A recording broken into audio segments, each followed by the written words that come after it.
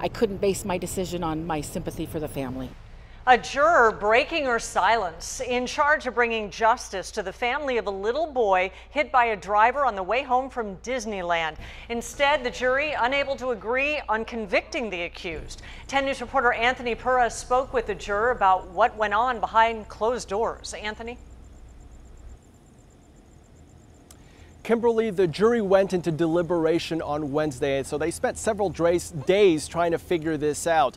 They found the defendant guilty on 3 misdemeanor charges, but when it came down to felony charges, 4 of them just needed to hear more evidence.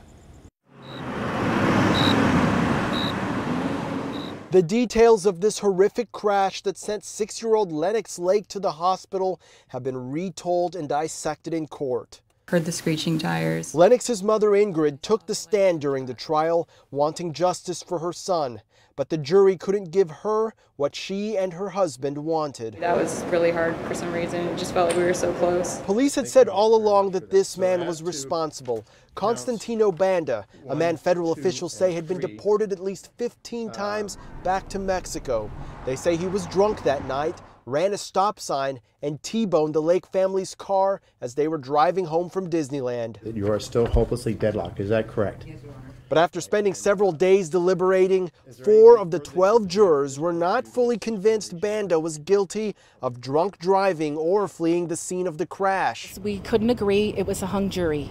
This juror didn't say how she voted, but said she and others disagreed on what she described as basic things. I didn't lower my convictions. I voted the way I felt was right, and I wasn't going to waver, and either did any of the other 11 on the jury. The result triggering an emotional response from Banda in court. Banda's estranged wife told 10 News in June that Banda was not driving that night. Banda's attorney made that case in court, saying it was Banda's drinking buddy, Jorge Adame, behind the wheel. It's hard for me because I believe in a really strong sense of justice, and it's hard to just walk away feeling like there's nothing at the end of the day and we have to start over.